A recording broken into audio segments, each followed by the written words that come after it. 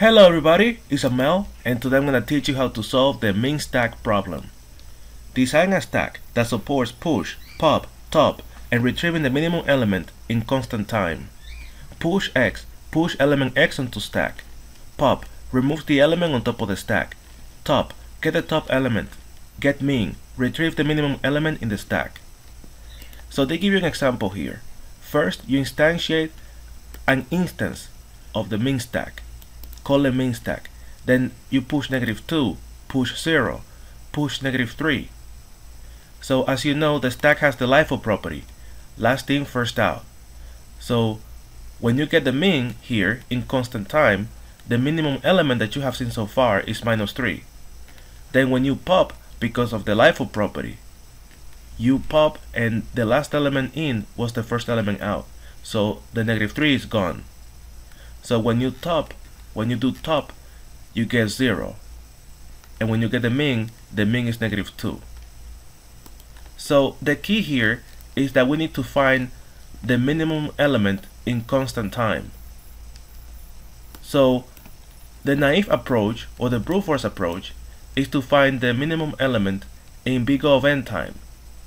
For that, you will have to iterate through all the elements and find the minimum every time. But here we have to find the minimum in constant time. So as you know, in the stack we have the push takes constant time, the pop takes constant time, and the top also takes constant time. And in order to get the minimum in constant time, we can also use a stack data structure. We can take advantage of the LIFO property of the stack itself. So what we can do is that we can use two stacks, and we have one stack S1, which is the primary stack. That stack will contain all the elements that you push.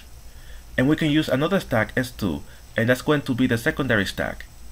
And S2 will contain all the minimum elements. So you will have at the top of S2 the most recent minimum element that you have seen so far.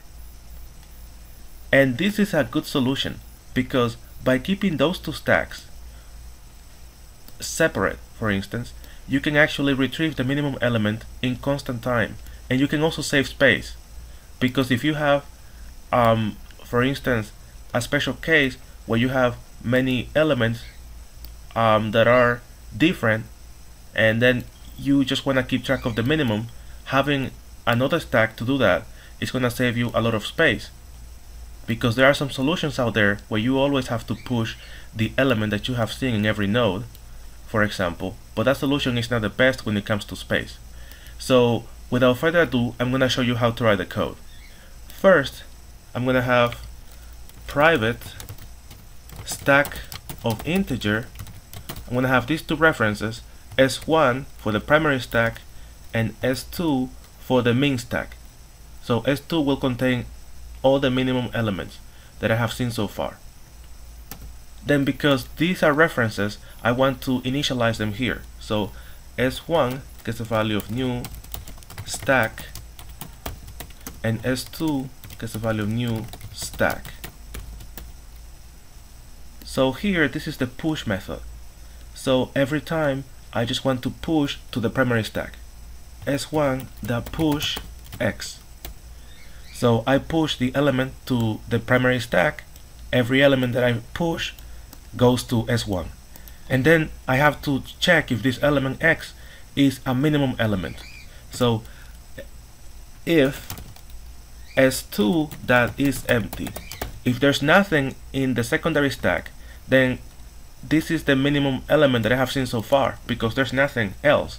So I have to push X as the minimum element that I have seen so far, the most recent minimum element. Or if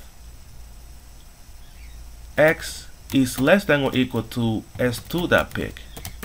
So for instance, if this element X that I'm pushing now is less than or equal to the most recent minimum element, then I also have to put it in S2, because this is a new minimum element, or it is the same as the previous minimum element. So I have to keep track of those two. And then if any of these conditions is true, then I have to push it to S2. S2.push X to keep track of the most recent minimum element.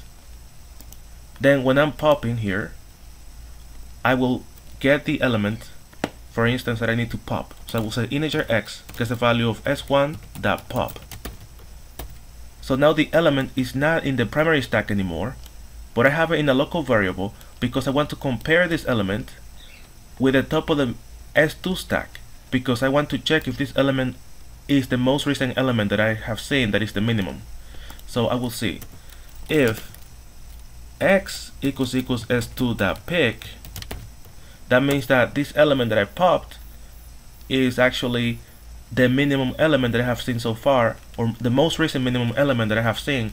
So I also have to pop it from S2 to keep the two stacks synchronized, so that they are actually working the way they're supposed to be working. So s2.pop. Now when I want to return the top of the stack, I just have to say return s1.pick. I return the top of the stack. That means that I just have to pick at the top of the stack and return that element. And in this case, I'm not going to check if the stack is empty because this will throw an exception anyway.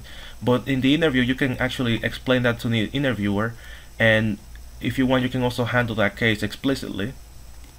And here you want to find the minimum element, and you can do that in constant time because the minimum element is the top of the secondary stack. So you just return s2.pick. Okay, so as you can see, getMin takes constant time, top takes constant time, pop takes constant time, and push also takes constant time. So I'm gonna run the code.